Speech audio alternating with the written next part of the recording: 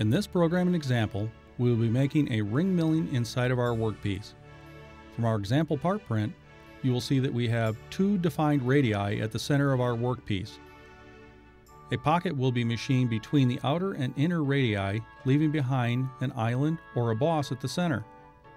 Our selected tool for this operation is a 1/2 inch diameter end mill.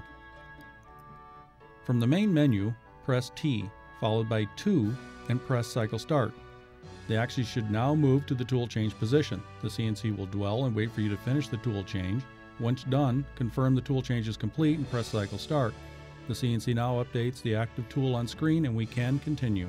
From the main menu, press the P-Call key. Using the arrow key, cursor down and select the ring milling operation. Press Enter to continue. XC is the center coordinate along the X-axis. In this example, it is 3. Press Enter to continue. YC is the center coordinate along the Y-axis. In this case, it is -3. Press Enter to continue. RE is the external radius. In this case, it is 1.5. Press Enter to continue. RI is the internal radius. In this case, it is 0.5. Press Enter to continue. ZS, this is your Z safety distance.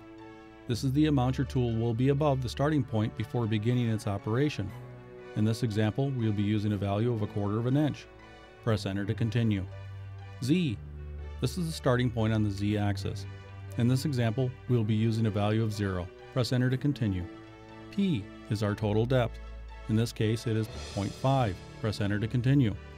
I is the depth of cut per pass. In this example, we'll be using a value of 0.25, meaning it will only take 2 passes to get to our final depth. Press Enter to continue. FZ, this is the penetrating feed rate. This value is entered into inches per minute. In this example, we'll be using a value of 10. Press Enter to continue. F, this is your roughing feed rate along the axis. In this example, we are using a value of 10 inches per minute. Press Enter to continue. RPM, this is your spindle speed. In this example, we are using a value of 2500 RPMs. Press Enter to continue. Tool is your tool number.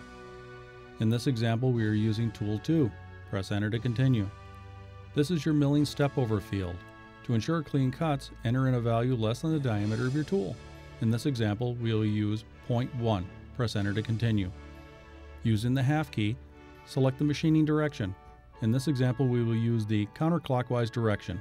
Press Enter to continue. Using the half key, select the spindle direction. In this example, we will use clockwise direction. Press Enter to continue. This is your feed rate along the axis during the finish operation. In this example, we are using a value of 20 inches per minute. Press Enter to continue. This is the amount of material we are removing on the finished pass. In this example, we will leave 0.01 for the finished pass. Press Enter to continue. N is the number of times it will repeat the finished pass. In this case, we will leave it at 0. Press Enter to continue. This is the amount of material we are removing on the Z-axis during the finished pass. In this example, we will be leaving 0.01 for the finished pass. Press Enter to continue. Let's confirm the cycle in 3D graphics so we can check for errors. Select the graphics icon key. Select type of graphics. Select 3D graphics. If necessary, press clear screen to remove any unwanted graphics currently on the screen. For safety reasons, turn down the feed rate to 0. Press Cycle Start. The CNC will now ask you to turn up the feed rate. The CNC will now simulate the cycle.